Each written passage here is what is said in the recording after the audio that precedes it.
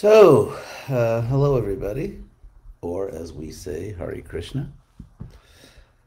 Welcome to our Sunday Bhagavatam class, the last class in the month of May, May 31st, 2020.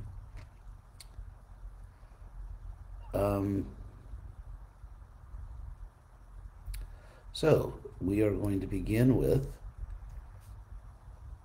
Bhagavatam 1:7-22, first canto, chapter 7, text 22. This is going to be a very interesting set of verses today. Om Namo Bhagavate Vasudevaya. Om Namo Bhagavate Vasudevaya. Om Namo Bhagavate Vasudevaya. So, thank you to everyone who's watching. Arjuna Vacha Krishna Krishna Mahabaho Bhaktanam Abhayankara Tameko Dayamananam Apavargo Si Sangsrite. Arjuna said, so Ashwatthama just threw his Brahmastra weapon. The Brahma weapon, Astra means a weapon, or Brahma missile. So Ashwatthama is, of course, rationally fears for his life. Arjuna is in hot pursuit, and Ashwatthama is running. He was very courageous to kill sleeping young men, but now that he's facing Arjuna, he's a little less courageous, and he's running, trying to save his life. And finally, in desperation, he throws this Brahmastra weapon, which he does not know how to retract. In these Vedic weapons, there's a technique to throw the weapon, release the weapon, and also there's a way to pull it back. But Ashwatthama doesn't know that. So Arjuna says, Krishna, Krishna, Mahabaho. So the first line, he repeats Krishna's name, which is a very common way in our literature and also in real life, that to indicate that someone's really emotional about something. At the end of the Bhagavad Gita, Sanjaya repeats many words that remembering, and so there are many words at the very end of Bhagavad Gita that Sanjaya repeats in ecstasy. So in Sanskrit composition, there's a common way to show that someone is in a high emotional state, that they repeat words. So here he has no other shelter. Krishna, Krishna, Mahabaho, Almighty Armed One. This is interesting also. Of course, Mahabaho literally means one of great arms. We fight with our arms generally, of course. In terms of fighting techniques, there are also kicks. People kick each other and things like that. But that was considered really low class in this culture, Krishna conscious culture, or this Varnashram culture. And to this day, actually, in India and the Middle East, kicking someone is a great insult. So unless you'd only kick someone, an opponent, if you really wanted to completely insult them. But otherwise, you'd fight with your arms. So this is a very relevant name for Arjuna to use here, because he's asking Krishna, use those great arms and stop this lethal weapon. So he's addressing him as Mahabaho, also because of the situation. Then he says, Bhaktanam Abhayankara. Abhayankara is very interesting. This word literally means you who make who make dangerless or fearless. Bhaya means fear or danger, and abhaya means without danger, without fear, and kara means make that. So please make the danger go away, make the fear go away. And here it's in the vocative form, addressing Krishna as Bhaktanam, you make the devotees' fear go away. Prabhupada translates abhayankara, eradicating the fears of. So bhaktanam, of the devotees, you eradicate or take away the fear or danger. Because the word bhaya, often translated fear, also means danger. So twameko, you alone. Think of the word alone. Take off the al. It's just one. You all one. So eka in Sanskrit means one, and also here means alone. Twameko, you alone. Dayamananang, for those who are burning. For those who are burning. Sangshrite, in the last line, from material existence. Sangshriti is just another form of the word samsara from the same root. It's just different ways to form nouns in Sanskrit from verbal roots. So, for those who are burning, literally, for those who are burning, you alone are apavargo, liberation. Asi means you are. You alone are liberation from material existence for those who are burning. So that's literally what this verse says. And then the next verse is Twamadya Purushak Sakshad, you are the original. Twamadya, you are the original. So Prabhupada translates it also. Purushak, the original person. Sakshad, in person. Directly, because aksha in Sanskrit means eye. Aksha means the eye or seeing, and so sa means with. So with seeing, saksha, and then in this sort of ablative adverbial form, sakshad means that like in person, like we can actually see you. Someone who is within your direct sight. In other words, they're personally there, they're directly there. So, Twamadya Purushak, you are the original person, literally within my direct sight, or directly, as Prabhupada says, Ishwarak, Prakrite Paraha, the Lord beyond Prakriti, Prakrite Paraha, beyond material nature. Mayang Vyudasya Chichaktya, and literally Vyudasya, casting off. Us means to throw or to hurl. Ud means sort of like away, and V is, also distancing. So, anyway, I'm not going to go into that, but I just want to let you know that in these Sanskrit words, every little item, every little element. So, here just in the verb vyudasya, you have V, Ud, Asya, casting, just casting far away. So, casting away, throwing away Maya, Chit Shaktya, by your conscious power, or by your Shakti, Shaktya. I won't go into all the grammar here, but Shaktya means by the Shakti, by the power, Chit, of your spiritual energy, because it's interesting, the word Chit can mean spiritual or consciousness. Prabhupada says here, by dint of internal potency. So Chit, because consciousness is the symptom of spirit, of the spiritual energy.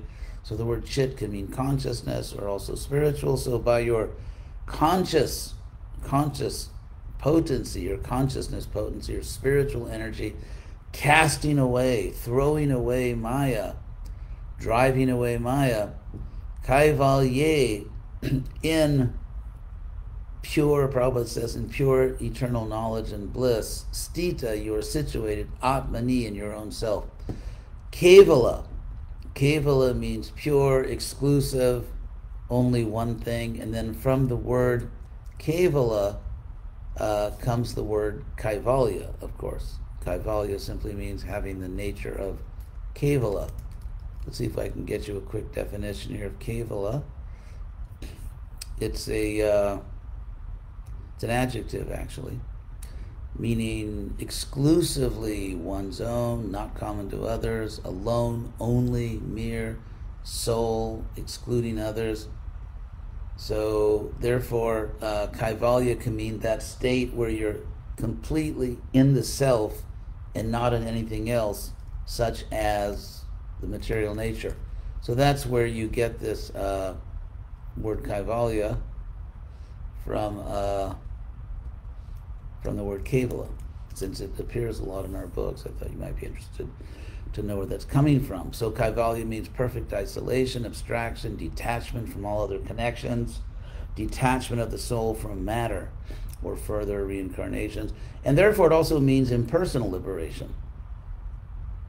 Just like one of Lord Chaitanya's followers, I think it was Prabodhananda Saraswati, said, Kaivalya nirakayate, that kaivalya is, in the sense of impersonal liberation, is hellish. It's like going to hell, which I definitely agree with. So that's the word kaivalya from the adjective kevala. Again, it's an important word in our books, in our philosophy, so I think it's worth explaining what that word is, where it comes from. So here Arjuna says that you are situated in kaivalya, kaivalya stita atmani. In other words, Krishna's soul, his self, Krishna's self, is exclusive. There's no one else like God. God is in his own category, sui generis, and Krishna, being situated in his own infinite power and knowledge and goodness, cannot be affected, overcome by anything else. Of course, he can choose to reciprocate with us, but nothing has power over Krishna, and that's the idea here of the term kaivalya stita atmani. And that kaivalya, that exclusive spiritual state, is Krishna's own self, his own supreme self. And of course, the way you say supreme self in Sanskrit is Paramatma. So, going to the next verse.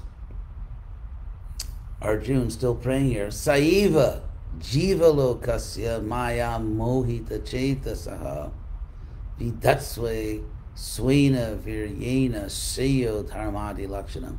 So, he alone, Arjuna is really, he's sort of, I don't want to say getting philosophical here, he's a pure devotee, but he's talking about Krishna here in the third person. So he's standing in front of Krishna, he's begging Krishna to save him, but it's very interesting because even in that state, Arjuna, being a pure devotee, is becoming attracted to or absorbed in just pure Krishna consciousness, thinking about Krishna as the absolute truth. So having glorified Krishna and begged him to be saved in the previous verse, now he's just absorbed in this, you could say, this meditation on Krishna. And so he uses the third person, Saiva. He alone. Jiva lokasya maya mohita chetasaha. For the jiva loka, jiva lokasya, for the jiva world, the world of jivas, the world of individual souls, maya mohita chetasaha, a world whose in which the consciousness, chetas, the consciousness of the conditioned souls is mohita, bewildered by Maya. So he alone, in that jiva world in which consciousness is bewildered by Maya, it's a very literal translation, vidatse. And so now he goes back to the second person. He's talking about he alone, but then he's saying it like it's you, because he says vidatse, which means you bestow. So if you look at these little details of the Sanskrit grammar, it actually reveals a lot about Arjuna's emotional state. So he says, he alone, you, in other words, you are he alone. Like it's almost like in English you could say, you alone are the person who did this. So you can do that in English too. You alone, or he alone, that's you. Anyway, enough of that. So vidatse, you bestow, you arrange. Prabhupada says you execute. Swena viryena, by your own prowess, by your own influence, Prabhupada says. Vira means a hero or a warrior, and so virya means heroism, or in the sense of power or courage and so on. So Swena Viryena, by your own prowess, you bestow Shreyas, you bestow well-being. Shreya in Sanskrit is actually the comparative degree of the word Sri. The word Sri can mean beauty, prosperity, good fortune. And so very Sri in Sanskrit, the way you say very Sri, not just Sri, but very Sri, is Shreyas. And then if you say most Sri, that's Shreshta. If you've been reading our books, I'm sure you've heard these words. So you bestow Shreyas, which means much good fortune or well-being or greater good fortune.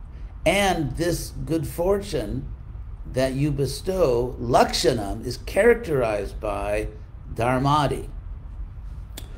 So in Sanskrit, as you've seen, I'm sure, a million times, little hyperbole there, the word adi is a suffix. So when it comes, and of course adi means the first, like adi purusham, govindam adi purusham, Govinda the first person or the original person. And so when you put the word adi first, after another word, like here we have dharmadi, it means a well-known set of things, a well-known list of things whose first member is dharma. So what is the well-known set? What is the well-known group of things whose first member is dharma? Well, of course, it's dharmartha kama moksha. It's anyway, so adi is usually translated, or often translated as etc. It's often translated in our books just as etc. So, not here though. So dharma, which means virtue, following the rules as given by God. Dharma, artha, and thereby becoming prosperous or just achieving one's goals. You could say becoming prosperous or achieving one's purpose in terms of material life. And then kama, and then with that prosperity, one is able to satisfy the senses, and finally, having practiced virtue, having thereby acquired a certain level of comfort in life, and having thereby satisfied one's senses, there's nothing left but then to think of one's own salvation or liberation. So dharmartha kama moksha. So it's simply abbreviated here as dharmadi, the group headed by or beginning with, the group beginning with dharma, and lakshana. So lakshana means characteristic, and so Krishna, Arjuna says, Krishna, you bestow shreyas, you bestow well-being, which is characterized by the group that begins with dharma. That's literally what, but of course in Sanskrit, it sounds a lot more natural. It is more natural. Shreyo dharmadi lakshanam. So it sounds fine in Sanskrit. It's not so analytic and broken up. So saiva jivalo kasya maya mohita chetasaha vidhatse swena viryena shreyo dharmadi lakshanam. So go to the next verse. Tathayam chavataras te bhuvo bharajihirshaya swanang chananya bhavanam anudhyanaya chasakrit.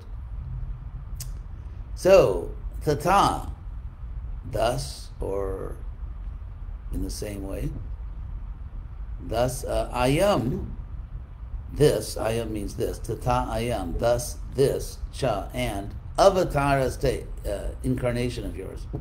The word incarnation is not like the word we'd like to use, because of course carne in Latin means flesh, as in the disgusting preparation chili con carne.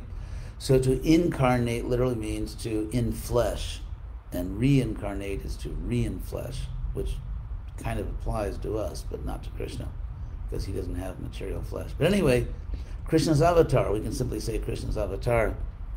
So similarly, thus, this avatar of yours, te, of yours, bhuvo bhara jihir shriya, which is with the desire to remove, the word Jihirshaya comes actually from the root her, H vowel R, from which we get the word Hari, Hari who takes away our suffering. So that verbal root, like Harati, he or she takes away. So here we have a desiderative noun formed from the verb, which means, so Jihirshaya literally means with the desire to take away. So with the desire to take away para, the burden, bhuvo, of the earth. So this is a very common and poetic, elegant expression, bhuvo para, the earth's burden, bhuvo para, Jihirshaya. So thus this, and thus, literally, and thus this avatara of yours with the desire to remove, take away the burden of the earth, swanang chananya bhavanang. And also, another purpose of this avatara of yours is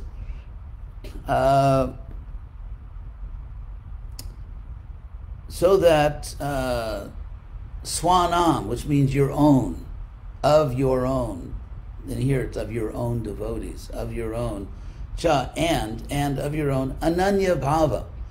Anya means other in Sanskrit, and or another, and so anya means not, anya means no other, and bhava means here sort of existence. It can be mental existence or an emotional existence, as in bhava, ecstasies of devotional service, or it can just be a physical existence. It just means existence. It's from bhava is from the Sanskrit word bhu, which means to be or to exist. So anya bhava, here talking about the devotees, anya, no other, bhavanam, of those who have no other existence but you, of those who have no other feeling but for you, of those, and so that's what it means here.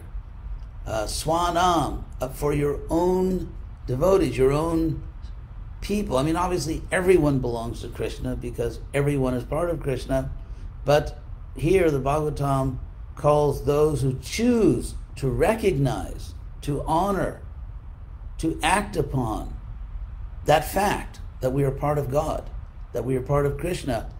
Krishna reciprocates, and therefore they're here called Swanam, of Krishna's own people, his own devotees who are Chananya, who are Ananya Bhavanam, who have no other existence but you, Krishna. They have no other existence. They ultimately have no other existence. Their whole existence is to serve you, to just live in a relationship to you. And so for them, for those people, anudhyanaya, to facilitate their constant meditation on you. Prabhupada translates for remembering repeatedly. Sakrit, there's actually, by the Sanskrit editors, BBT, there's a mistake in the translation of the last word. Asakrit is not fully satisfied. That was missed by the editors. It means, sakrit means one time, and asakrit means actually repeatedly. In other words, not one time or repeatedly. So dhyana means meditation, of course. And anu in Sanskrit means to follow, like, for example, a rupanuga, one who goes along with or following, a rupanuga. So anu means follow, but it also means follow as in the sense of the Spanish seguidamente, in other words, like one after another or continuously. So anu can also mean repeatedly, something which repeats because one follows the other. And so it can also be used that way. So anudhyana means repeating or constant or meditation. That you're meditating dhyana, but anu, repeatedly, one moment after another, one moment following another. So for the anudhyana, for the constant or continuous That's another way you could translate the Anu here. Continuous meditation of your devotees who have no other existence, for their continuous meditation on you repeatedly. That's why you descended. That's why you came as an avatar, to remove the burden of the earth, but also to give your own devotees who have no other existence to you something which they could continuously meditate upon, which is exactly what we're doing right now. We're reading the Bhagavatam, and we're doing exactly what Arjuna says is going to happen. And it is happening. We're doing it right now. We're remembering Krishna, we're meditating upon Krishna by hearing about these activities. And actually Arjuna knows that. Kunti also says that. In the prayers of Queen Kunti, she says people give different reasons why you came to this world, but sages say that one important reason is you came so that in the future your devotees could talk about you. They could have something to discuss. And that's what we're doing right now.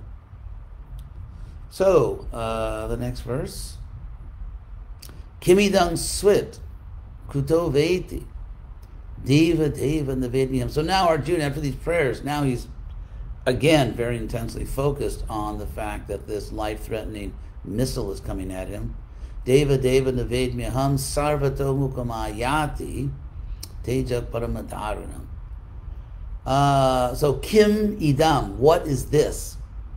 Just like in Latin languages, interrogative words like que, what, or quando, when, and so on. So that comes from Sanskrit, where question words almost always start with a K sound.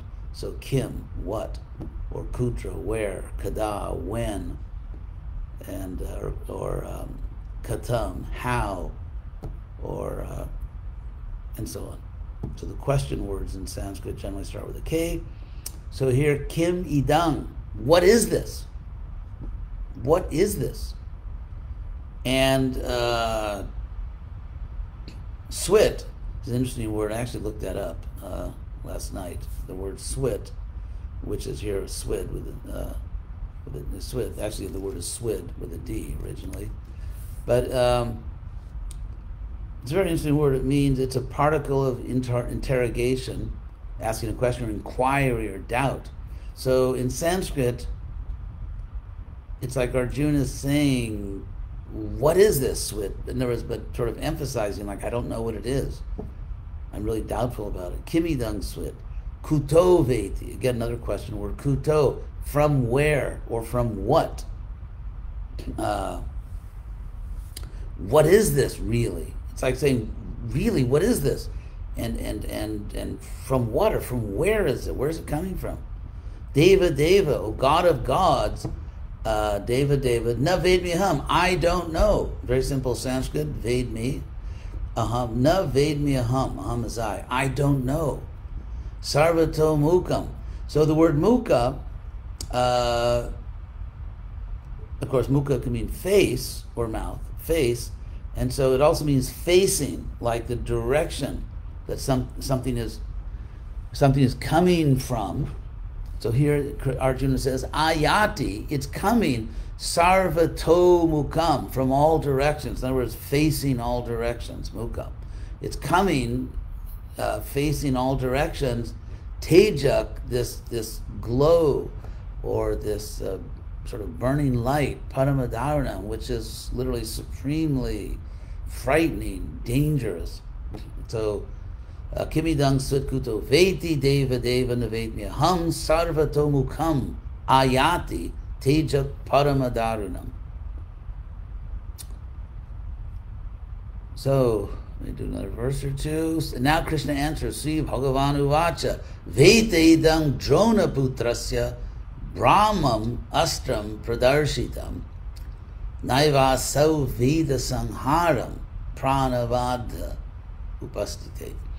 So Sri Bhagavan Uvacha, the Lord said, Veta, know, the command, you know that this, know this, Veta idam, Drona putrasya brahmam astram, know this to be the astram, the missile, the weapon, Brahmam, the long a, from the Veda, because it's a Vedic weapon, know this to be the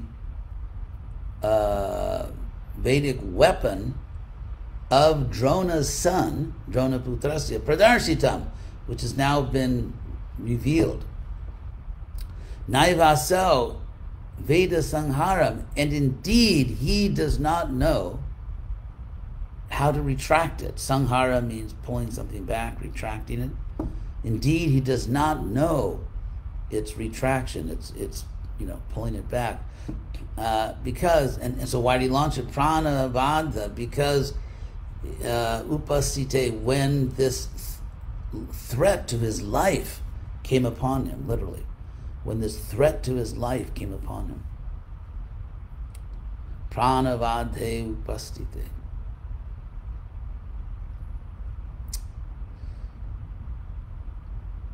So, the next verse. Na hyasyanyathamam kinchit astram pratyavakarshanam jahyastrate jaunadham astragyo hyastrate jasa. So the poetic language, obviously the word astra is being repeated a lot. So, 1 second here. Yes, I wanted, there's one word. I wanted to, let's look at this verse. Nahi, indeed not. Asya, of this. Asya means of this, meaning of this weapon. Anyatamam, kinchit, any other weapon at all. So this is very emphatic in Sanskrit. Indeed, of this weapon, no other weapon at all. That's kind of what it means in Sanskrit. No other weapon at all. Pratyavakarshanam, can pull it back. Prati means back, and avakarshana means to sort of pull away, pull it down. So no other weapon at all can pull this weapon literally down and back, like pull it down and back. Jahi, therefore, since no other weapon can counteract, or you can, if you want to say counteract, therefore Jahi, like destroy this this astrategia, the fire of this weapon, undatam, which is just expanded everywhere. Astragyo hiastratejas, because you are a weapon knower. You know weapons. And astra, there are different weapons. There's shastra. Actually, not shastra, scripture, but with a short a. Shastra, because shas means to cut. It's a cutting weapon. And astra, because as means to throw. Astra is a weapon that you throw, like a missile. So those are the two words, a cutting weapon and a weapon that's thrown.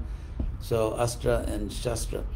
So here, astragyo, you know missiles, like you know the science of missiles.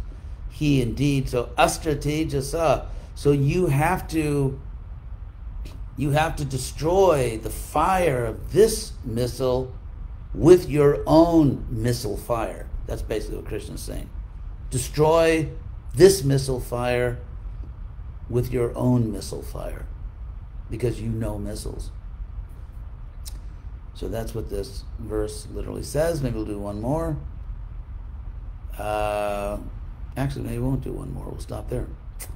So that's Krishna's instruction. Destroy this missile fire with your own missile fire, because no other weapon can counteract it. So there's a few questions. Is there a place for dharmadi, for purusharthas, in the life of a devotee by dedicating them to Krishna? Or are they to be entirely rejected in favor of exclusive devotion? Very good question. And I would say the answer is they shouldn't be rejected, and I'll explain why. We should accept them. Because if you take the word dharma, virtue or doing your duty, in a Krishna conscious sense, to practice bhakti yoga requires some good human qualities, such as, for example, getting up on time or going to bed on time. Actually, as I always say, It's not hard to get up early. That's easy. The hard thing is going to bed early. So, being disciplined in your life. Let's say if you're a devotee and you have children, you have to take care of your children. You have to work, if necessary. You have to, if you're not independently wealthy, or if you don't have a spouse that's working, you have to. But you have to do your duties. So even in Krishna consciousness, we do our duties for Krishna, but we have to do them. We have to be regulated. We have to keep ourselves healthy, which means get exercise. We can't be gluttons. We can't just, eat too much. So all these things, keeping the body healthy in various ways, doing our duty to other people, our children or parents or siblings or god brothers and god sisters. Of course, we use God with all the kinship relations. I guess we have god nephews, god nieces, god this, god that. But in other words, all of our it's kind of, anyway, I find it kind of amusing, but all of our relationships in Krishna consciousness, all of our duties in Krishna consciousness, duties to ourselves, to keep ourselves healthy, to keep ourselves happy in reasonable ways, to take care of those who depend upon us, and so on. So this is all Dharma. Following the law, like paying your taxes so you don't end up in jail or in difficulty, stopping at red lights, not driving too fast, so you don't endanger yourself and others. That's all Dharma. So even as a devotee in Krishna consciousness, even as devotees, we have to behave properly. And so that's Dharma. And Artha, I personally found, and I have to say this, that having some financial resources has been a wonderful thing in my life. For one thing, I have to admit, it's given me the freedom to speak the truth as I see it. According to my best understanding, I'm able to speak the truth, hopefully following what Krishna says and not speaking it in an offensive way. But so sometimes financial independence allows one to, in a sense, live with integrity if you don't become seduced by the money. Also, it has permitted me to help other devotees. In other words, if I see a situation I'd like to help, perhaps not always, but many times I'm actually able to help, and so I'm happy about that. So I'm not saying that you can't be a happy devotee unless you have money, and ultimately all of us have to accept the situation Krishna put us in. I mean, sometimes Krishna doesn't give us money, and that's best for us at the time. But if we do all of our duties carefully, and if we're fortunate that Krishna gives us some financial independence, and then kama, as far as satisfying our senses, we do that also. For example, if you have little money, you can buy healthy food. And you can say that's a duty, that's also dharma, to keep your body healthy. But also, Krishna says in the Bhagavad Gita, don't eat too much or too little. Don't sleep too much or too little. And so being able to, in reasonable Krishna conscious ways, satisfy your senses is also necessary. It's just something, again, in reasonable Krishna conscious ways, we do want to satisfy our senses, and ultimately, of course, we want liberation. Although for a devotee, liberation doesn't necessarily mean going somewhere, which we don't care about very much. As the Bhagavatam explains that, oh my God, what is that verse? Nakutas jana bibyati, Narayana parak sarve. Prabhupada quoted this to me actually in December of 1973. Narayana parak sarve. All of those devotees, all of those who take Narayan as supreme. That's what it means, Narayana para. Para means the highest or supreme. So if you take Narayan or God, Krishna, as the most important thing in your life, then you are Narayana para. So Narayana parak sarve. So all of those people who have taken Krishna as the most important thing in their life, all of those people, nakutas jana bibyati, they're not afraid of anything. Because Swarga apavarga narakeshu, either swarga in material heaven, apavarga in liberation, or narakeshu in hell. Apitul yarta, they actually see all these things as equal, because in all these different situations, they're just seeing Krishna. They're just seeing Krishna everywhere. So, so that's our liberation. If you're really Krishna conscious, if we really become pure devotees, you won't really notice that much where you are. I mean, you'll know where you are, but because you're just seeing Krishna, and you see Krishna equally everywhere, and that's what you really care about. Because first of all, that's the highest pleasure. It's the most amazing consciousness, and so it's like, let's say you're a rich person and you're traveling. So you may travel through, let's say you're driving your car through a bad neighborhood or a good neighborhood, but you are in your own life.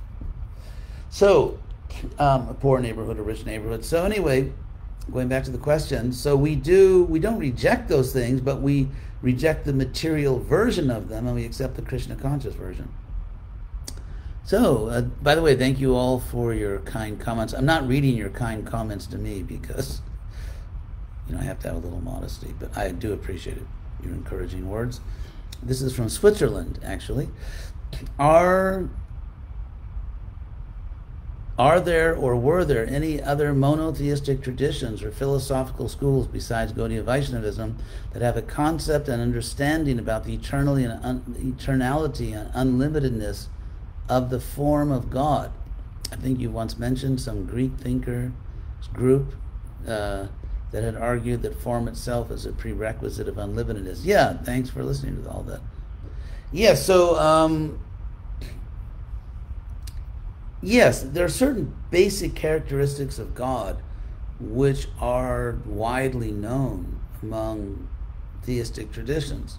And theistic, in other words, a personal God, tend to be the ones that have become the most powerful and numerous in the world. Because for the simple reason that impersonalism really doesn't satisfy very many people, and it's not even very logical. It doesn't explain very much, and it doesn't satisfy us. So you get some wannabe intellectuals that are impersonalists, but among people in general that have any common sense, impersonalism is not something that really attracts a lot of people. Thank God. So the idea, the fact that God is eternal, or the form, the fact, what you find in religions is that in most religions, most people don't actually care that much about God. They just want to do a ritual. They want to, guarantee their own salvation. Maybe some piety, but most people don't really stay up at night thinking about God. They just belong to religion. It gives them a certain security. It's kind of like next life insurance, and they like the piety. It's, there's some happiness in worshiping someone greater than yourself, but most people are not into theology. However, in every religious tradition you find mystics and theologians, and so among the people, you could say, in every major religion, who are more serious about God and have more of an interest in understanding God. And Krishna himself says in the Bhagavad Gita, Chaturvidha bhajanti manga, the four kinds of people who approach me, and we could take this to mean in general approaching God, the best are those who really are interested in God. You don't just want some material benefit, or not just curious, but they really care about God. They want to know God. Like in that beautiful song by George Harrison, I really want to know you, I really want to go with you. So among those people, yes, they tend to conclude, not all of them, but most of them, I would say, that God has ultimately some kind of personal form, especially the mystics. Not all of them, but there are mystic traditions in Judaism and Christianity and Islam, such as the Sufis, and certainly Vaishnavism is all about that, and even Buddhism. You find mystic traditions, they talk about God having an eternal, unlimited form. Although they don't, we have a huge advantage, and that is that eternal, unlimited form of God actually came to this world, and we know about it by the mercy of Prabhupada. And so we go beyond mere sort of theological categories and sort of inexplicable, I can't really describe it, but it was a mystical experience that God has a form. That's nice. That's a very nice start. But Krishna consciousness goes far, far beyond that, where we actually know Krishna, we meet Krishna. He has a whole life. Before our eyes, Krishna lives a whole life and personally explains himself in the Bhagavad Gita, and also speaks a lot about himself in the Bhagavatam, and also other great sages speak about him. So, it's nice, from Switzerland. So, Spanish il Brahmastra era imminente, como es posible, I'll read it in English.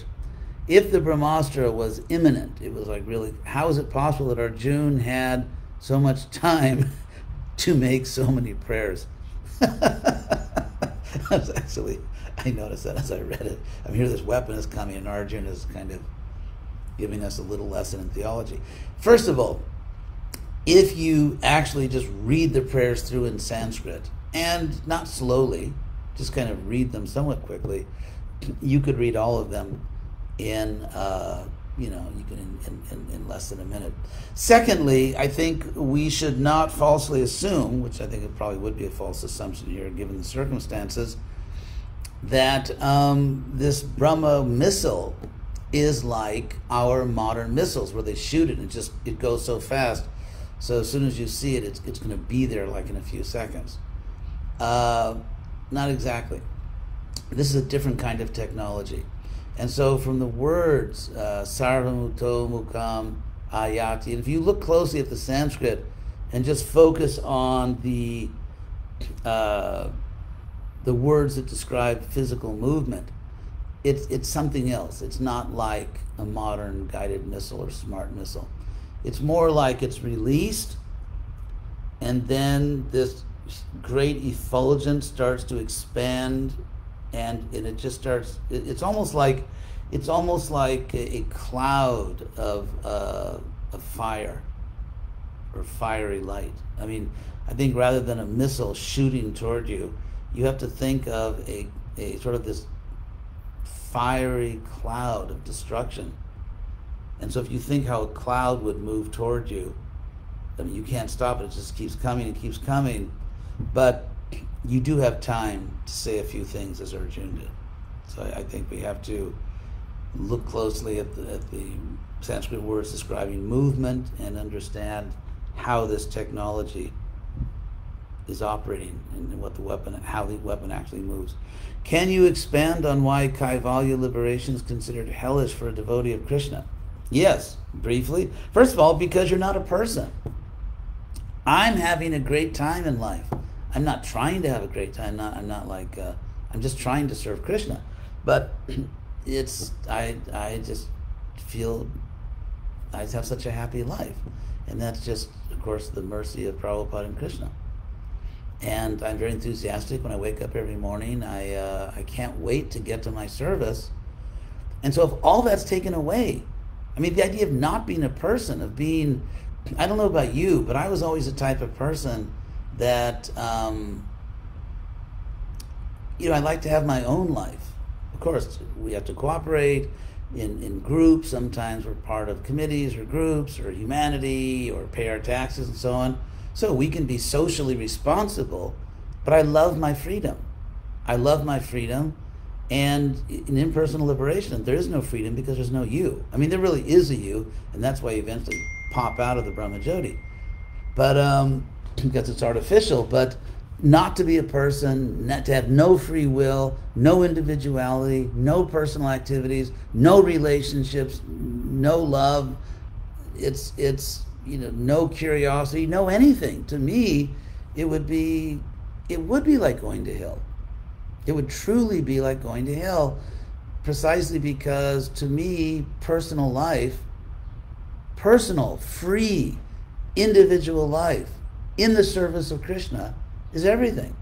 And so for me, everything would be taken away.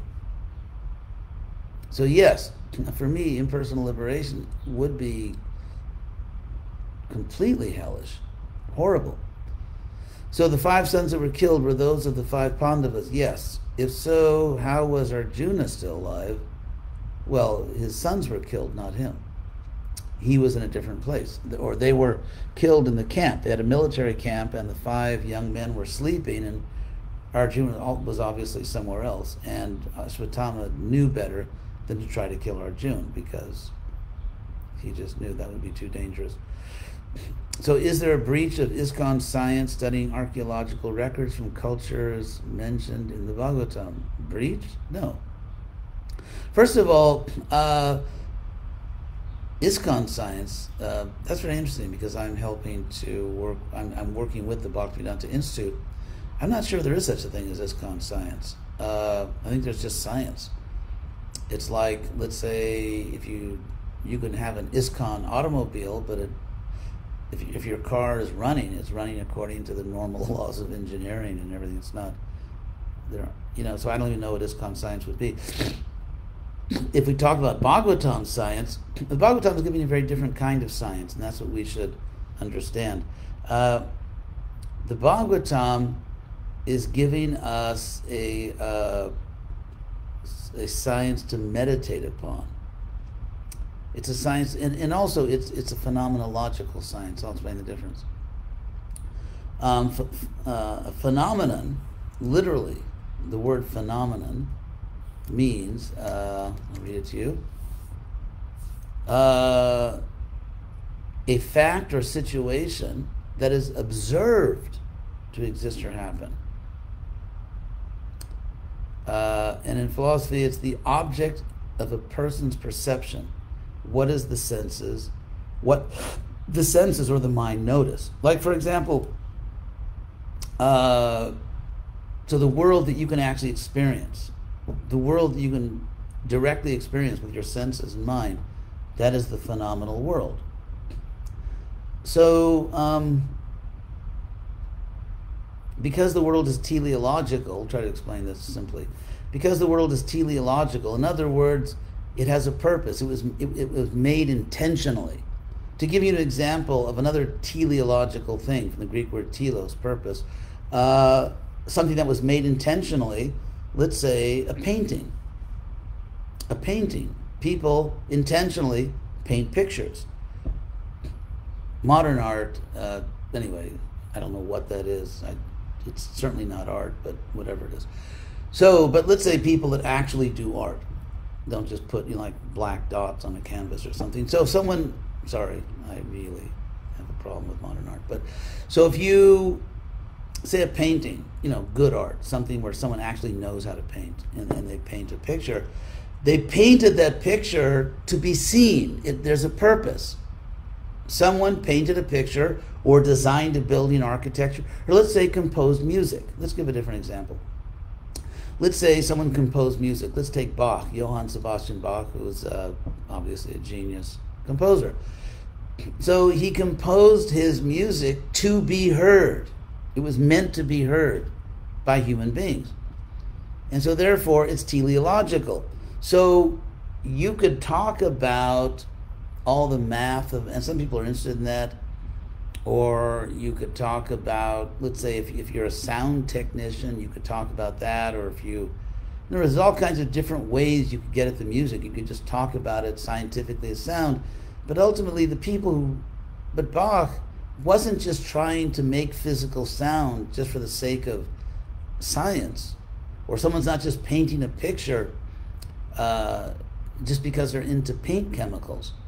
They're trying to say something visually or through sound. And so therefore, if you look at that painting, let's say you're an art historian, and you really understand that painting, then you've understood the author's purpose. If you listen to Bach's music, and you're not just a sound technician, and you understand what Bach meant, or what he's trying to say, then, and you enjoy the music, then you are experiencing what the composer wanted you to experience. So in the same way, when the supreme artist is Krishna, so when you look up at the blue sky or see white clouds in a blue sky and you admire it, it is beautiful actually. Then when you see the blue sky, you are seeing the sky as the artist wanted you to see it. So when some basically unintelligent scientists, and some of them are intelligent, a lot of them philosophically are totally clueless. When someone comes along and says, well, the sky's not really blue, my point is, yeah, it is really blue. Because you can say, you know, scientifically, the optic nerve and this and that, and technically and blah, blah, blah. But the point is, an artist made the world so that we would see a blue sky. Just as someone who understands all about the chemistry of paint, oil paint, is not the person, I would say, who really understands a great work of art. It's the person who understands the art as art.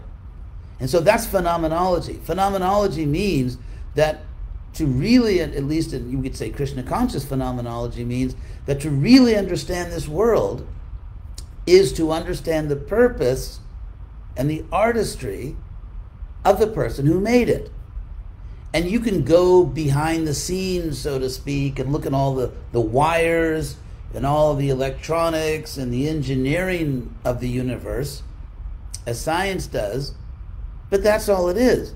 It's like when I see a movie, let's say if I see a movie, I'm into the movie. Now, it's a fact, there's a huge amount of technology behind that movie, of science. There's digital technology, and there's all kinds of things. You know, nowadays, especially movies are very technically sophisticated. All of which I appreciate, and all of which, and that's it. I personally have no interest in that. Some people do, and that's good, and that's fine. But personally, I can enjoy a movie and get out of it whatever I wanted, and I really have no curiosity about the technical part of it. And the person that made the movie made it so that I would have that experience. That's the purpose of it. It's not technology for its own sake. It's not electronics for its own sake. It's not even acting for its own sake. It's actually all of those things together to fulfill the purpose of the movie, which is that you watch it and you have an experience. The experience, the phenomenological experience, the experience you have with your normal senses, that's the whole purpose of it. And therefore, to understand the purpose of something and to experience it the way it is meant to be experienced, ultimately, is to understand it. And therefore, when someone says, a scientist says, well, you know, we used to wonder why the sky is blue, and now we know why this. No, you don't know why the sky is blue. You know how it's blue, but you don't know why it's blue. As a scientist, you may know why it's blue as a pious human being, because God made it blue. That's His art. And so therefore, the Bhagavatam, now the reason I went through all this is that the Bhagavatam is giving us phenomenological science. In other words, it's giving us just a way to meditate on the universe as the creation of God. The Bhagavatam is helping us to understand the world phenomenologically, whereas the whole purpose of, let's say, Western science, or just science now, is to give us an explanation of the engineering that will allow us to manipulate the world. The Bhagavatam is not trying to help you to manipulate the world, but rather to appreciate it. To appreciate it. So, appreciating the world requires a different knowledge, sometimes, than the knowledge you need to manipulate it.